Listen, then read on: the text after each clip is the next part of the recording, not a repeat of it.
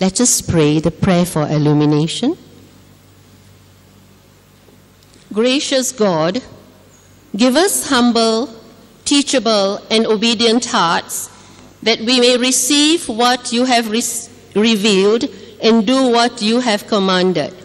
Amen. Scripture reading this morning is taken from the book of Jonah, chapter 3, right through to chapter 4, verse 4. Then the word of the Lord came to Jonah a second time. Go to the great city of Nineveh and proclaim to it the message I give you. Jonah obeyed the word of the Lord and went to Nineveh. Now Nineveh was a very important city. A visit required 3 days. On the first day, Jonah started into the city.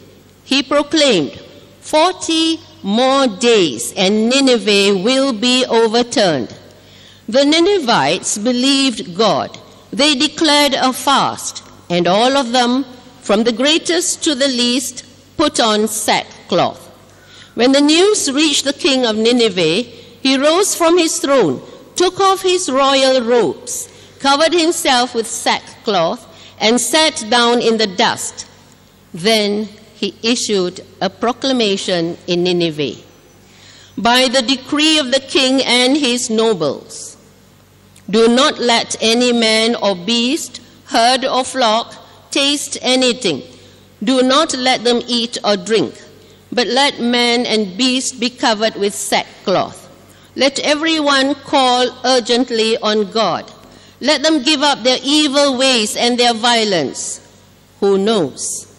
God may yet relent and with compassion turn from his fierce anger so that we will not perish.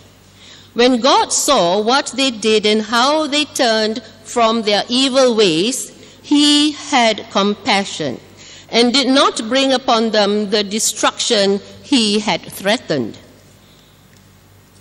But Jonah was greatly displeased, and he became angry.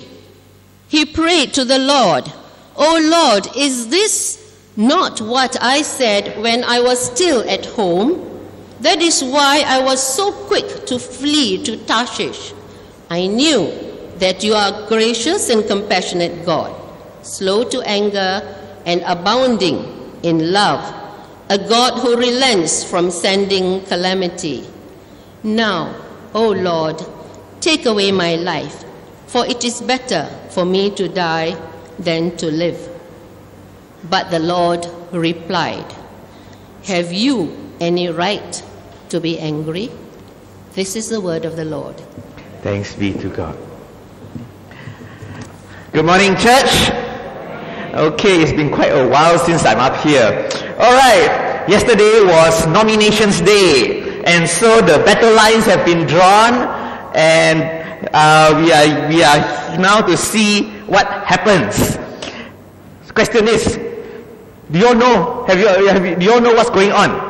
Do you all know who your candidates are? Since the battle line has been drawn, do you know who your candidates are? Okay, I know our church, a lot of people are very political. I mean, you all get excited during election time. You know, you all get so riled up, so excited, so full of energy, and you can be so passionate about it. But I wonder, do you all even know who your candidates are? Okay, let's see. In Subang Jaya, Parliament for Subang Jaya is 4 people this year. Toh Sin Wan, bebas. Wong Chen, PKR. Tan Siong Lim, Barisan. Muhammad Syariah, pass. This Toh Sin Wan, I don't really know who he is. The last year also, the last round he also stand. And I think he won something like 300 votes out of 70,000 votes or something like that. Alright, for the Dun Negara, we have Michelle Ng, PKR. Toh Sin Wah, bebas. Chong Awat, Barisan. This used to be Henayo's seat. Now Henayo has left and we have replaced with Michelle Ng. And Barisan has put in a new guy, Chong Awat, a major, I heard, a retired major. Alright, so how well are you? How well do you all know your position, your seats? Who is it? Tangga Batu. Who's in Tangga Batu side? Claybang area. Tangga Batu Who's your candidate? Tak tahu nama? Tak kenal nama? Ayo. Tangga Batu, Rusna binti Aluai, Zali bin Mat Yasin, and Zulkifli bin Ismail. Hang Tuah Jaya, who's on Hang Tuah Jaya side? Or go up north a bit. Kunrai, Hang Tuah Jaya. Hello, hello, hello. Okay, so who is Hang Tuah Jaya? Hello. Hello. Okay, is it still working? It's completely out. Hello. Testing, testing. Hello. Hello. So which is working now? This? Hello? Hello? Oh, mine is working again. Okay, never mind. We put this aside there. Alright. Okay, so Hang Tuah Jaya. Who do we have? Where's Hang Tuah Jaya? Shamsul Iskandar. Muhammad Ali bin Rustam. Ali bin Muhammad Rustam. Muhammad Khalid bin Qasim. Do you know this beforehand? You know, huh? Okay. Kota Melaka people. Do you all know or not? Kota Melaka. Who's Kota Melaka people? Who are your candidates? Don't look at the list. Ah, yeah, you look already. Do you know, sometimes we get so passionate about elections, but we don't even take the time to know who our candidates are. We don't even take the time to know who the individuals are. And sometimes I wonder, what are we so passionate about if we don't even know who are standing, who you are going to vote for, who these individuals, this name are. You know, I came to Malacca about 5 years ago. That's 2013. I came to Malacca. And that was the year we had GE 13. That was the year GE 13 when I came to Malacca. And a lot of people was asking me that time. They were not asking me, they were asking each other. The word was going around. People were asking one another and they were wondering, who does Pastor Andrew vote for? 5 years later, church members are still wondering, who does Pastor Andrew vote for? Well, let's give it a few more weeks and let's see whether you all can figure out who does Pastor Andrew vote for. But beside that $1 million question, we have more important questions to ask ourselves today. You know that as a Malaysian Christian in Malaysia today, as a Malaysian Christian at a time such as this, the question we need to ask ourselves is, what role am I playing? What role should I be playing? As a Christian, as a Malaysian Christian, what is my role in the nation?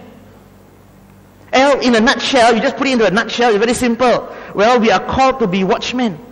We are called to be a watchman who can watch over the nation. We are called to be watchmen to know the times and the seasons of our nation, to understand what God is doing in our nation, to understand what God wants to be done, what God wants to accomplish in our nation. And that's what we are called to do. We are called to recognize the warning signs that comes in our land. We are called to be a voice that speaks for the right, for God's will over our land. But many times I fear that the church or the Christian community is more like what Jesus says in Matthew 16. He says this. He says, then the Pharisees and the Sadducees came, testing him, and asked that he would show them a sign from heaven.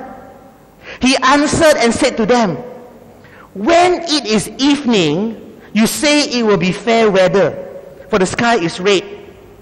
And in the morning, it will be foul weather today, for the sky is red and threatening. Hypocrites!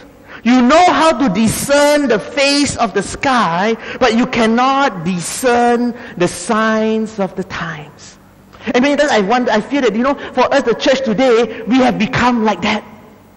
The church has become like that where we can discern, we can see things that's happening, but we can't discern. In fact, you can write the first point of your notes is this, that many see what is happening.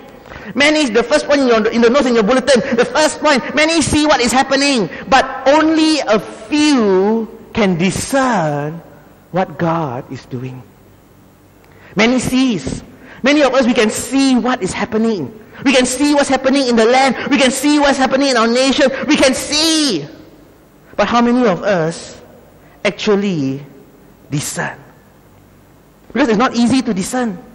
You see, friends, seeing is It's a lot of levels, Sometimes many of us, we only see the surface of what's happening. And on the surface, we look at our nation, we see there's corruption that is going on rampant, yes. But do you know that our nation is not the worst in corruption, by the way? There are countries that have worse corruption, but yet nevertheless we can see corruption is rampant. We see oppositions that has a lot of infighting and cannot get their act together. We see a lot of mismanagement of national resources, of government departments, and some of us see and we think that this will happen, this will win, this fellow will win, that fellow will win. We think that, we look at the surface and we hear a lot of things, but do you know that a lot of these things that we see on the surface has completely two worldviews? It just depends on which worldview you are seeing. It's like in the election that was happening in America recently, the presidential election. Donald Trump won, right? Way before he won, everybody said he would have lost. Okay? I'm not supporting either candidate, alright? Don't get me wrong. But what I'm saying is this. Most of us in Malaysia, we also thought that Donald Trump would lose. A lot of church members was telling me, yay, we're going to get the first female president of America, yay. We all thought that Donald Trump would lose. Why? Because we hear that the people don't like him, everything don't like him, and we hear it from CNN. Because that's what we get in Malaysia, right? CNN. And we hear CNN. But do you know that if you are in America, and if you watch CNN, you will watch a complete different worldview, where the whole country is anti-Donald Trump, and it's impossible that Donald Trump won. But if you watch Fox News, which we don't get here, then you'll see a complete different worldview. A worldview where Donald Trump is the hero and the savior of America, and the whole nation is supporting him, and he will win. Two complete different worldview from the two different news channels. And it all depends on how we see things. And many times we see things on the surface, but we don't even see below the surface. What happened? And few will actually see below the surface. In fact, many of us we see what's happening on top, but do we even see what's happening below the surface? Like the increased polarization in our land. How many of us actually notice that? How many of us actually notice the increased Islamization that is happening in the grassroots levels, in the institutions, that is encroaching in every sphere of life? How many of us actually see the terrorism threat that is growing stronger every day? Just because you haven't got bombed yet, it doesn't mean that the threat wasn't growing stronger. And it's just a matter of time before something happens. How many of us actually see the increasing intolerance in this land? Whether it is political intolerance, last time you can be political enemies and still be friends. Today you find it so difficult. The religious intolerance in this nation, last time we can have different religion and we still be friends. Today it seems so difficult. The racial intolerance. We no longer see Malay, Indian, Chinese all hanging out together. Malays will hang out with Malays, Indians with Indians, Chinese with Indians. The increasing racial polarization. Do we see the increased hatred and suspicion among the citizens of the land? Where we all view each other with suspicion, we view each other from the other side with hatred and suspicion. Do we see the increasing authoritarianism in our nation? Whether it be in the ruling government or whether it be in the opposition party, do you see signs of this authoritarianism, this corruption that is coming up? Do we see those signs? Can we see those things that is below the surface? But not only are we called to see the things that are below the surface, we are called as people of God, not just to see what's happening, but to discern the heart of God. To discern what God is doing. To discern what God wants to be done. And friends, that is not easy. That is not easy. Because you see, friends, many can see the surface what's happening. Very few would actually try to see below the surface. And even fewer will want to discern the heart of God. Because it's not easy. Because very often what we see with our natural eyes is not what God has in mind in the spiritual. And many times what we see naturally, we think is best, we think is good. Spiritually, in the long run, in the end of the day, in God's master plan, it turned out otherwise. It's very difficult to discern. Let me just give you some examples, there are tons of examples. And the reason why we have to discern, because we, the church, are called, like the Bible says, the sons of Issachar. who had understanding of the times to know what Israel ought to do. And that's what the church is called to be a people who understand what God is doing, to understand what God desires, who understand what God is working in this nation so that we know what to do. But I say it's not easy. I'll give you many examples. I can't throw all the scriptures out, but I'll just give you examples. Number one is like the life of Solomon, King Solomon. When he came into power, everybody thought that was a good king, known as the most wisest king, a great king, a king who built the temple of God, the first temple. That was a hero. But do you know that in Solomon's reign, he was also a slave driver? He enslaved his people. He put a burden upon them that was so heavy that when he died, there was widespread rebellion over the nation. That Solomon was also a murderer. That Solomon was also someone who used murder to silence political dissent. He was such a person. Another example is Hezekiah. Oh, the Bible tells us Hezekiah was, after a whole long list of evil king, came a righteous king called Hezekiah. He was righteous, and he was the one who brought revival into the land of Israel. He brought the people of Israel back to God. But do you know that at the end of his life, Hezekiah received an envoy from the Babylonians? You can go back and read in 2 Kings 18 to 20, chapter 18 to 20. An envoy came from Babylonia. And Hezekiah was so proud. He said, "Come, let me show you my entire wealth of my nation." And he showed the envoys everything that the nation had.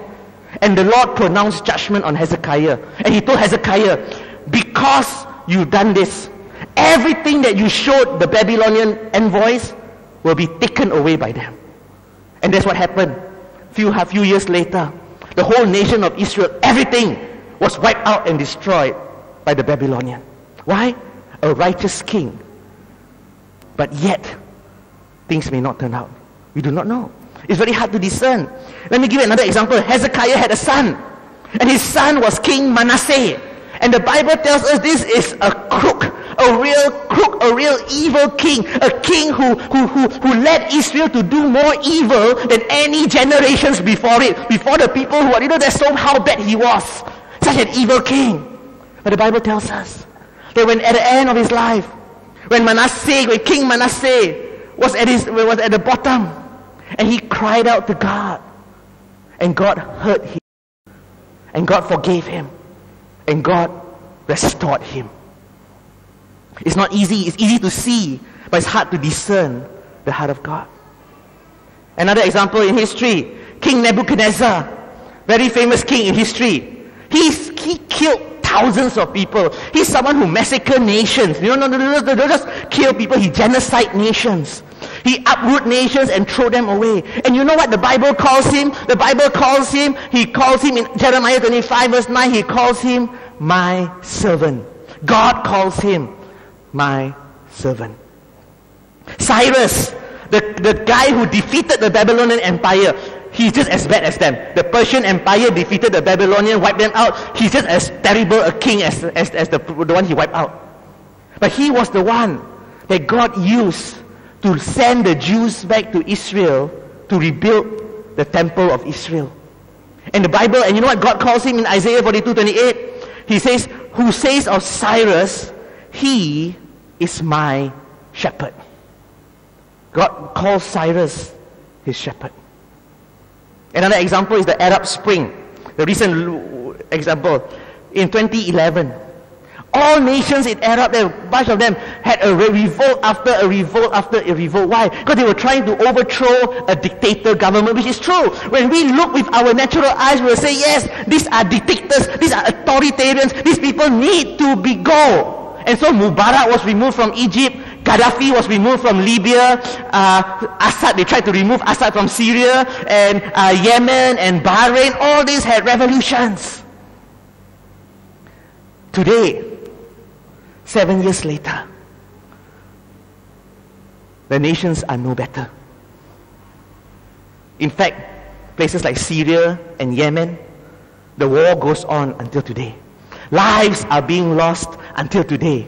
People are dying until today. In fact, I even saw a documentary recently. They were talking about the Iraq invasion. One of the person was saying, they said, yeah, they supported the Iraq invasion. They wanted to get rid of Saddam. But now, after how many years Saddam Hussein is gone, he says, things were better when Saddam was in power. Things were better when Saddam Hussein was in power. That was a citizen that says. And sometimes you see, that's right. Please don't get me wrong. I'm not saying who or what. But what I'm saying is this. It's very hard for us to discern. As people, very often it's easy to see things with the natural, but it's very difficult to discern the plan of God, to discern what God is trying to do in our land. But as people of God, we are called not just to follow the popular opinion, but we are called to be people of discernment, to be people who know the heart of God and to know what God is trying to do in our land. We are called to be such a people. We are not called to be a people to just go with the flow, to follow a popular opinion and just go with the flow. No, we have to be a people that are different. And that's why the church is called to be the salt and light to the nation. A salt and light is supposed to be something that is different from the nation. That when the nation is moving somewhere, when the nation is in a certain condition, the salt and light rises above. We live in a standard that is above the rest of the nation. We walk in a standard that is above the rest of the nation. And my fear today is when I see the church, when it comes to election time, the church behaves no different from the rest of the world or the rest of the nation. The church acts the same way. The church talks the same way. The church behaves the same way. The church gets angry the same way. And we need to be different. We need to live at a higher standard. We need to follow a higher level of integrity than the rest of the nation. Question then is, how do we do that? How do we discern what God is doing? Well, I'm not going to give you the answer. I can't give you the answer for that. Because there's no step 1, step 2, step 3 for you to discern. But there is one thing that I think all of us need to learn. Because there is one big stumbling block from discerning God's will in our lives or in the lives of the people around us. And that is not giving into hate, anger, and dissatisfaction.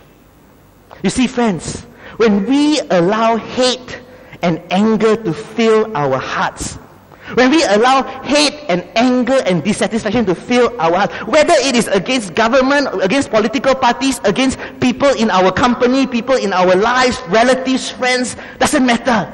But whichever area in our life, if we allow hate and anger and dissatisfaction to fill our hearts, we will be blind to God's heart.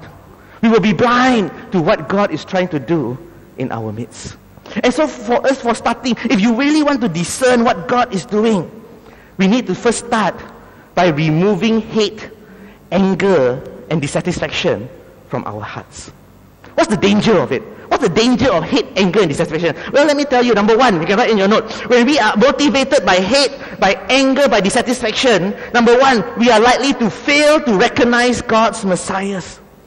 You know, in a time, in a nation of ours, like our nation like today, where we are increasingly being polarized, where intolerance is rising, where hatred among races, among religious people, different religion groups are rising, the church cannot afford to let hate enter its heart. The church cannot afford to be people of anger, people of hate, people of dissatisfaction. The church just cannot afford it. But unfortunately, when I look at the church today, I see no different from the rest of the nation. We carry the same hatred. We carry the same anger. We carry the same dissatisfaction. We cannot afford it. When we get angry, when we fill our hearts with hate and anger, we will fail to recognize God's Messiah. Let me give you an example. Jesus during Israel's time. Hey, don't get me wrong. When I use the word Messiah here, I'm not talking about some party is a Messiah, some party is an anti-Messiah. Don't get me wrong, I'm not saying that. But what I'm saying is this. During Jesus' time, when he came, Israel was being occupied by the Roman Empire. The Romans were in control of Israel. And the people of Israel hated the Romans. And rightly so. They were oppressors, they were corrupt, they abused the people, they took advantage of the resources. The Romans was different. If I'm a Roman citizen, different privilege. You're not Roman citizen, even though this is your land, you have a different status. That is how the Roman Empire was run. And the Israelites hated, the Jews hated the Romans. They hated the Romans, and they knew their scripture. They knew the Bible. And they knew their scripture. The scripture told them that God would send a Messiah. A Christ who would deliver them out from oppression. A Messiah who would restore the glory of the nation of Israel. And the people of Israel, you know what they did? They took those promises. They believed in God, and they were waiting for the Messiah. The only problem was, they were waiting for a political Messiah. One who would come and overthrow the Roman government.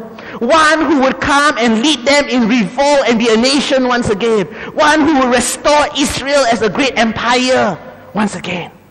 And they waited. And they were waiting. And they were eager. Year come, year passed. They were getting more and more eager. And because of their hatred towards the Roman and their eagerness for the political Messiah, when God finally sent His true Messiah, when God finally sent Jesus Christ into the world, the Jews could not see it. The Jews could not realize it. The Jews could not, the Jews could not identify it. The Jews couldn't identify it. They can't see it. They can't recognize that the Messiah is there.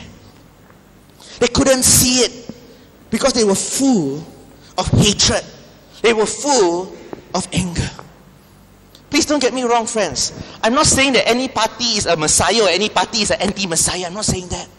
But what I'm saying is this, that if you really want to see a difference in this land, it's not going to come from political messiahs. It's not going to come from political parties or politicians. You have to look and see what God is doing in this land. You have to see what God is trying to do in our land. It's not going to come from political messiahs. What happened to Israel in the end? Because when they close their hearts and their mind is only towards removing the Roman Empire, what happened to the Jews at the end of the day was they couldn't see Jesus. And when Jesus died, when Jesus died and rose again, there was only about 120 people who followed him out of a whole nation of the Jews. 99% of the Jews did not accept Jesus Christ. In the end, what happened? Well, they waited. They continued to wait for their political Messiah, and he came. About 30 years later, some heroes came, stirred up a rebellion in Israel. And the nation of Israel actually overthrew the Roman Empire. And some of the leaders were the high priests of the Jews and some other leaders. They overthrew the Roman and they were a free nation. For 3 years, they were a free nation. And the Romans came back. And the Romans destroyed the Jewish state. They destroyed the temple in AD 70. They destroyed the entire nation. And until today, that temple has never been rebuilt. And until 1948, the nation never came back together. 2,000 years, the nation was destroyed. Why? Because the people allowed hate to blind their eyes from what God is doing in the land. Firstly, hate will blind us from God's plans. Secondly, when we are motivated by hate, we are likely to become blind to the evil or the danger within us. We are likely to become blind to the evil around us, to the dangers that are around us. When we allow hate to rule our hearts, we will not see the danger that is around us. We will see the danger and the evil on the other side. But we won't see the danger or the evil around us or within us. And that's the danger. Let me go back again to the example of Jesus. When Jesus was arrested and they brought him before Pilate. And Pilate wanted to release Jesus. He told the Jews, I have here two persons. I have Barabbas and I have Jesus. I will give you one. Choose. Who do you want to be released? We know how the story goes. Luke 21:33-18 says this. And they all cried out at once, away with this man and release to us Barabbas, who had been thrown into prison for a certain rebellion made in the city, and for what? Murder. Murder. You see, friends, you see why the Jews wanted Barabbas? Simple. Because he was a rebel fighter. And I told you they hated the Romans. He was a rebel fighter. That they are willing to have Barabbas over Jesus because he represented their hate. He represented their anger. And they chose Barabbas, a murderer. Doesn't matter if he's a murderer. He fits our anger. He fits our hatred. He chose Barabbas over Jesus. If you look back at the Israelites and say, yeah, this stupid fella lah. Why are they like that one? And we think that all the Jews are evil. But in reality, it's not. When we allow hate to fill our hearts, it blinds us. We won't see our faults. We won't see the evil. In fact, we will close a blind eye to the things that are not right around us because our hate blinds us. Our anger blinds us. Our discontentment blinds us. And we cannot be such people. The church cannot afford to be a people who are full of hate, anger, and discontentment. And that's what happened to Nazi Germany. You know Nazi Germany, what happened? When Hitler came on the rise, the church liked him. The church liked Hitler because he was popular. The church was popular. And so when Hitler started doing things, the church kept quiet. When Hitler did more things, the church kept quiet. Until it was too late. When the church finally spoke up, the damage was done. It was too late. The Nazi party had complete control, and the church was silenced. That's what happened in Germany. Because when we allow hatred to fill our hearts, you know, the church, the German people at that time, they were hateful. They were hateful of who? They were hateful of all the European powers, those who oppressed them after World War I. The British, the French, who defeated them after World War I, who put humiliating conditions on the nation of Germany. They hated the European powers. And that's why Hitler was able to rise, and the church kept silent. And when evil came, the church was silent. That is the danger when we allow hate to fill our hearts. Sometimes today, when I look at the nation today, you know, people always say, you know, I mean, sometimes people always say, you know, some A will win, no matter who it is, he will win. We will vote for them. And that's the danger, friends. We always say, even if a monkey were to stand under a certain banner, it will win, even though it's a monkey. And that is the danger. And sometimes it shows the state of our nation. How the people of the nation are so filled with anger and hatred that whoever stands, even if he's a good person, even if he's a righteous person, but because his skin color is different from mine, and because he stands with someone that I don't like, with other things that I don't like, but he's a righteous man. And when I have a devil standing there, who is not the person that is unrighteous, whose character, who everything is against what I stand for, but yet he's the same color as me, I vote for the unrighteous devil than the righteous angel. Because of hatred. Because of anger. It blinds us. It blinds us to the evil around us. And thirdly, friends, when we are motivated by hate, anger, or dissatisfaction, this is the most important, friends. We tend to be detached from the heartbeat of God. We tend to be detached. We tend to be misaligned with God's heart, with what God wants, with God's passion, God's heartbeat, God's cry for the people, for the nation. We tend to miss out on it. A good example of that is Jonah. Jonah. God sent Jonah to the people of Nineveh to preach the gospel to them, to preach God to them. Jonah hated the Ninevites. Rightly so. They were a bunch of cruel people. They were evil. They oppressed the Israelites. They killed, they murder, they do genocide. They have debauchery. They are the worst lot of people. And Jonah hated them. And Jonah went. Forced to, he went. he preached the gospel. And listen what happened. Verse 4, chapter 4, verse 1, Jonah. But it displeased Jonah exceedingly, and he became angry. So he prayed to the Lord and said, Lord, was not this what I said when I was still in my country? Therefore I fled previously to Tarshish, for I know that you are a gracious and merciful God, slow to anger and abundant in loving kindness, one who relents from doing harm. Therefore now, O Lord, please take my life from me, but it is better for me to die than to live. Then the Lord said, is it right for you to be angry? Is it right? You see, Jonah was angry. Why? Because when he preached the gospel to Nineveh, they repented. They came to God, and God forgave them. And Jonah was angry. Jonah said, God, I cannot accept you accepting them. I cannot accept you forgiving them. I want to see them die. And Lord said to Jonah, is it right for you to be angry? Is it right? You see, friends, Jonah knew the heart of God. He knew that God is gracious. He said, Lord, I know you will forgive them, that's why I don't want to come. He knew God loved the people. He knew God is slow to anger. That God, he knew the heart of God. But yet when it comes to it, he refused to allow the heart of God, for his heart to match the heart of God. Because his hatred for the Ninevites. His hatred for the Ninevites.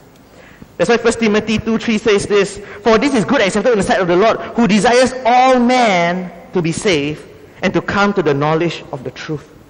This is the cry of God. He wants to see everyone saved. He wants to see the salvation of the nation. Not just the few Chinese and Indians sitting here. He wants to see the whole nation saved. The Malays, the Muslims, the people from up north, the people from PAS, the people from PKR, from Pribumi, from Amanah. God wants to see them saved. God wants their salvation. Can you feel that heartbeat of God? Can you feel that cry of God? That God wants to see these people saved. That's why as a church, friends, we cannot afford to allow hate to come in our hearts. We cannot allow our hearts to be filled with hate and anger, because it will cloud us from seeing what God is seeing. It will blind us from seeing what God is seeing in our nation. So what can we do? I know it's not easy not to hate. I also hate. I also get angry.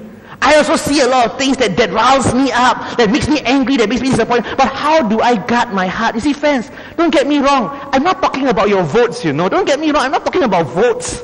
I'm talking about the condition of your hearts.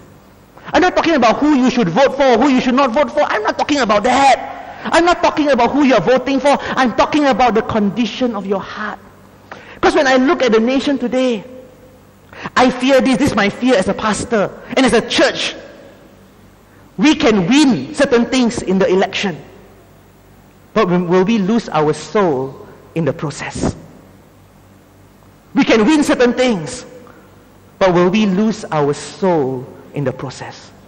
Will we lose ourselves to hatred, anger, and bitterness? Even though we win, will we lose in the end? Remember Jesus says in Matthew, he says, what profit a man if he were to gain the whole world and loses his soul? He's talking about money, yes, but the same applies. What profits the church if we win whatever we want to win this coming round and loses our soul in the process? Don't get me wrong. I'm neither pro someone or pro something else. But the fact, if you are sitting here today, this morning, and you hear what I'm saying and you feel angry, you feel unhappy that pastor is saying such things, then chances are there's hate in your heart. Chances are there's anger in your heart. And that's why you feel that way. But we as a church cannot afford to be people of hate, people of anger, because our soul is more important than our votes. So what should we do? What can we do? Well, the last point, only love can counter hate. Only love can counter hate.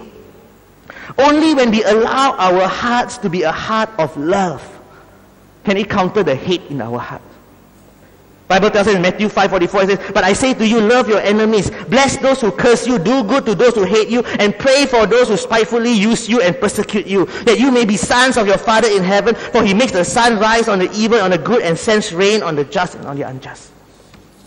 And he goes on to say in 1 Timothy 2, where it says, therefore I exhort first of all that supplication, prayers, intercession, and giving of thanks be made for all men, for kings and all who are in authority, that we may lead quiet and peaceable life in all godliness and rest. For this is good and acceptable in the sight of God our Savior, who desires all men to be saved and to come to the knowledge of the truth.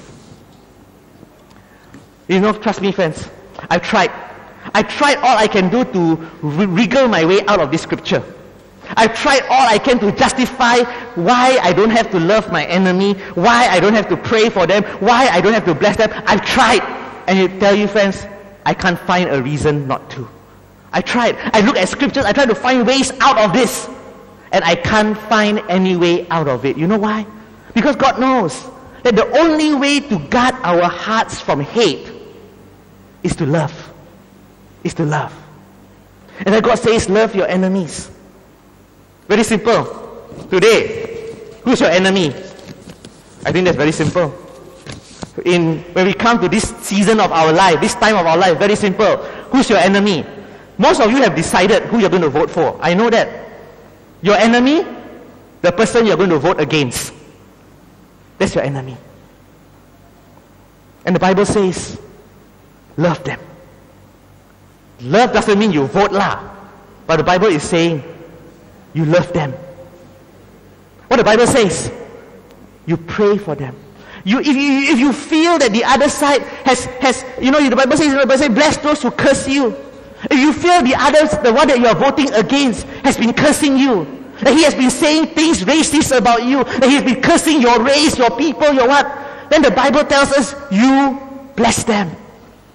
Do good to those who hate you. If you feel those on the other side hate you because of the way they do ceramah, the way they say things, you pray for them. You do good to them. Pray for those who spitefully use you and persecute you. If you feel that the policies that they have been promoting have persecuted you, have made life miserable, have spited you, you pray for them. So this is my challenge for the church today.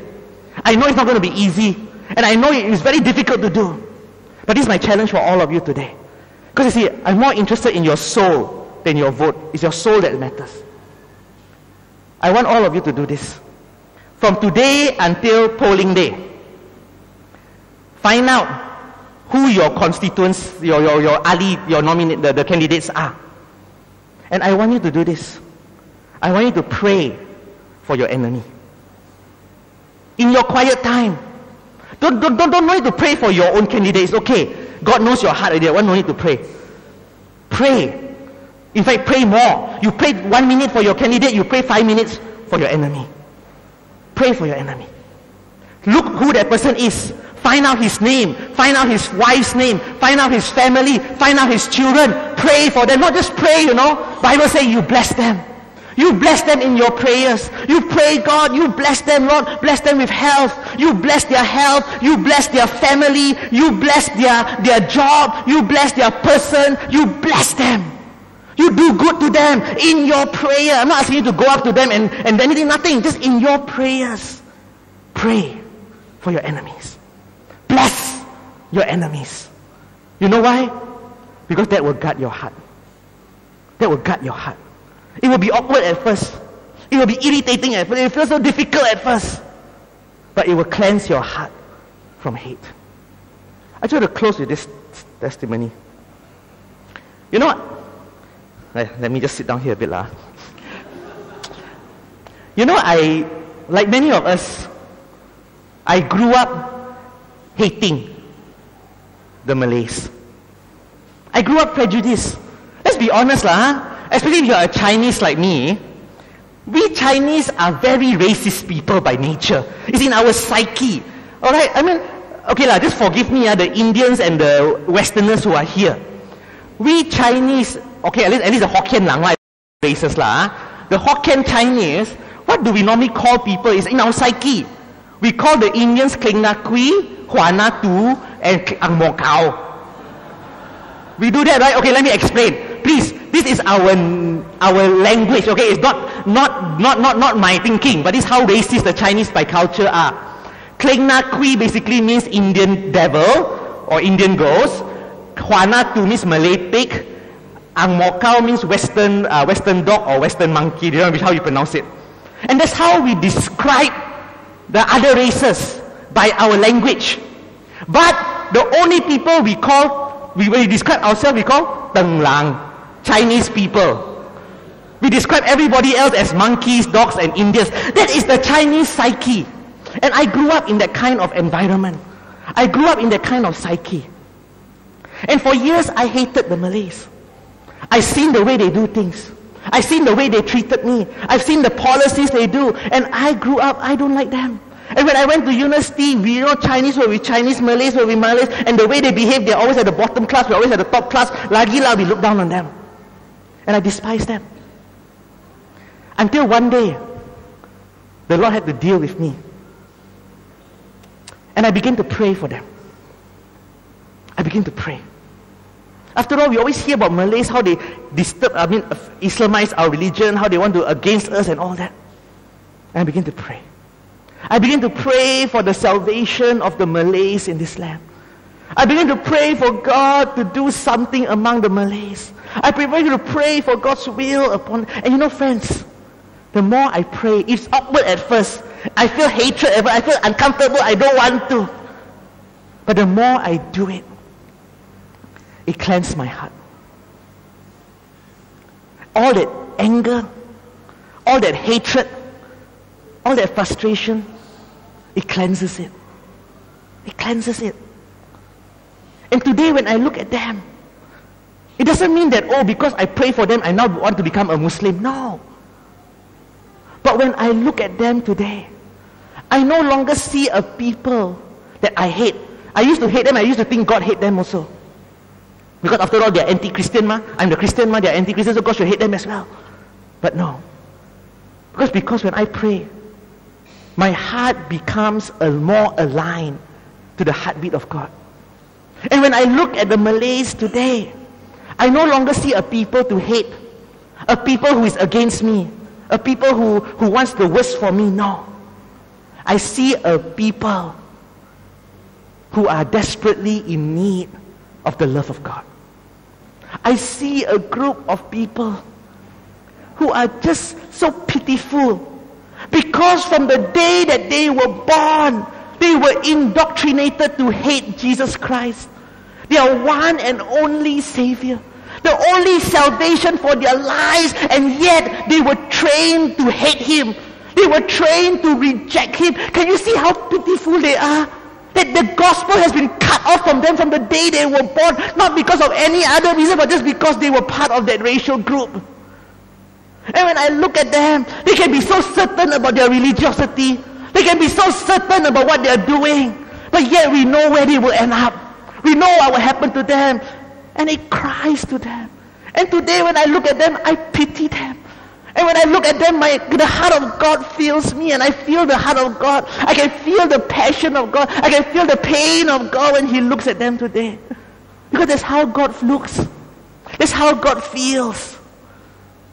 But when we allow hatred to fill our hearts, we will never feel the heartbeat of God.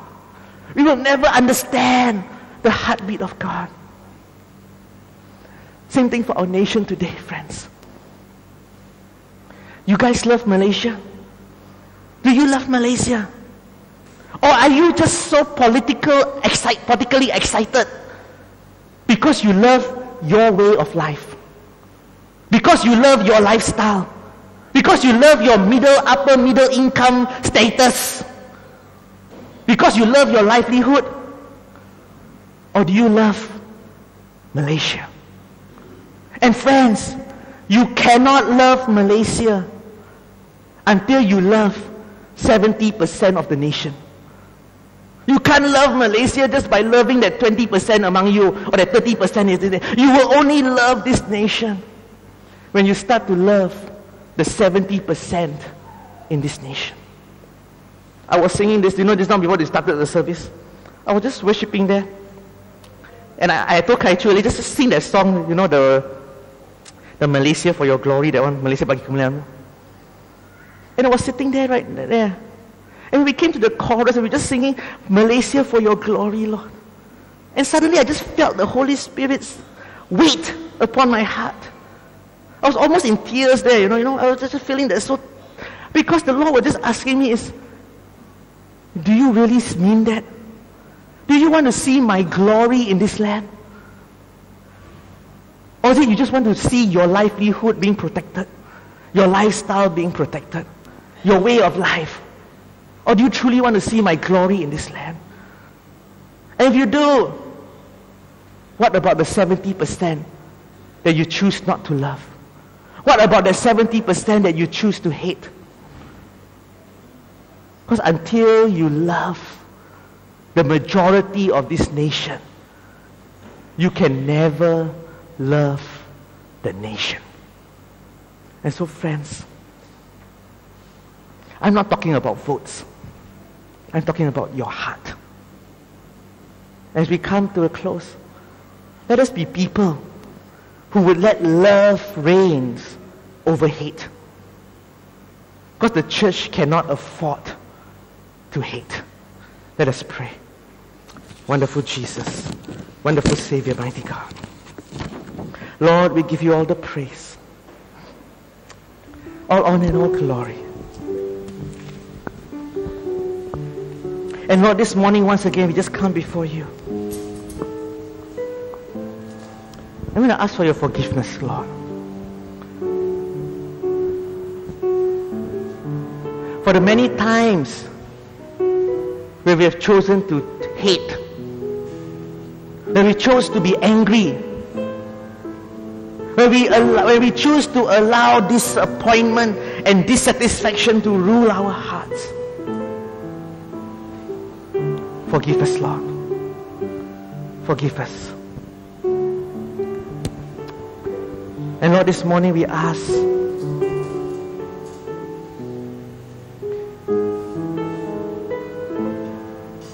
help us, Lord, to let go of that hate. Help us, Lord, to be people that would love the other side. Even though we may have different political opinions, but yet we will love the other side. That we will love the majority of this race. Because that's what we are called to do. To be a people called by God. To be a people that is different from the rest of the nation. And as the rest of the people, our friends, our relatives are filled with hate and anger. Lord, let us be people who love, especially the majority race. Help us to truly love the majority race. Lord, I just commit all of us unto your hands. Do that work in us, Lord. Cleanse that hate in us, so that we will be people of love. Hallelujah.